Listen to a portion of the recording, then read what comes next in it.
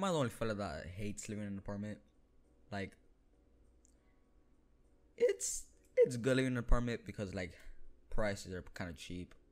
Depending on where you live, of course. Because over in Miami, you pay like $900 for a 1-bedroom apartment, which is basically what I am doing. Not really me, because you know I'm still underage. So that's basically my parents. Not really my parents, because my dad left me. So I guess it's like my mom. So yeah, my sister is kind of useless, but I still love her. She's a freeloader basically. She's more a freeloader than me, because you know I'm underage and she's not, but she's still freeloading. So yeah, living in an apartment, there's a lot of great things about it. One is waking up at 5 in the morning, hearing a rooster, just 24/7. Well, it feels 24/7, but it's actually seconds. But when you're asleep, everything feels like seconds, and everything could be as low as a whisper, but it sounds like a scream. So yeah, kind of sucks. Other than that, sometimes it could be 3 p.m. You come out of school, you know, you're all happy and stuff, and then like there's 20,000 people just in the hallways, just trying to unlock the doors, and nobody makes eye contact because it's awkward making eye contact with other tenants in your apartment.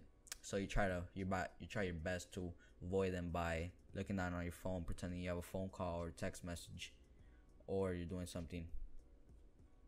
It's kind of sucks because these people you've been living with for like a good portion of your life, but yeah, you still don't know their names. Kind of sucks. You know, apartments just suck in general. I don't know why, but this video's coming off like a casually explained video, which I kind of am doing right now, because why not? You know, windows suck because the windows in my house basically that don't even close completely, so like people could still hear me scream, and I could hear other people talk.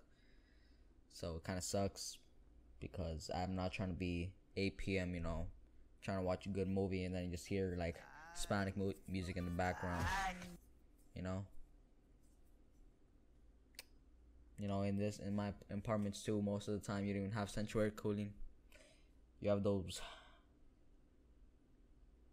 special air conditioners, the ones that are in the windows that everybody hates and everybody loves to hate. A lot of the things you really can't repair by yourself because you'll get sued by the company. Yeah, apartments suck.